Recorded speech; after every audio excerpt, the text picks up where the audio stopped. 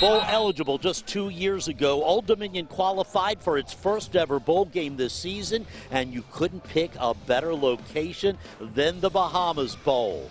Old Dominion against Eastern Michigan. Hi, everybody. I'm Bruce Rader. You know, yesterday morning, the Old Dominion football team began its day in chilly Norfolk, and tonight they are on the shores of Nassau, and it is a beach party.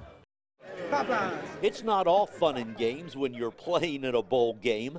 The Old Dominion football team began their Bahamas Bowl experience last night, enjoying a moonlit dinner with their football foes from Eastern Michigan. Players from both teams roamed the vast Atlantis resort well past midnight, but were up bright and early this morning for their first practice session of the week. It was great. We went for 90 minutes. We went hard. Everything was fast. Everything was constant movement. It broke the practice up into 4 segments: first quarter, second, third, and fourth. We need to get acclimated to the 80 degrees and the 75% humidity, and we accomplished that this morning.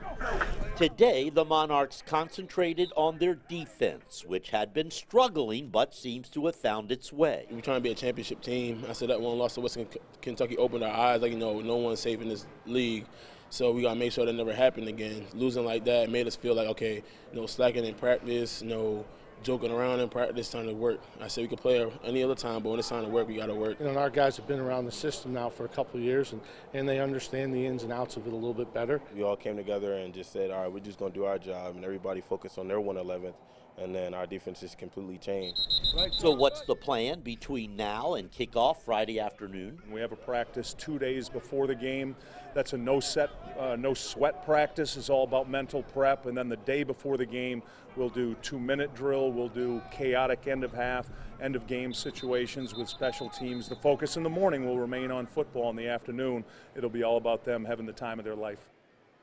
And they are having a beach party right now here in Nassau with the two teams having a great time. And we will continue our Bahamas Bowl coverage all week long up until Friday afternoon's game on ESPN.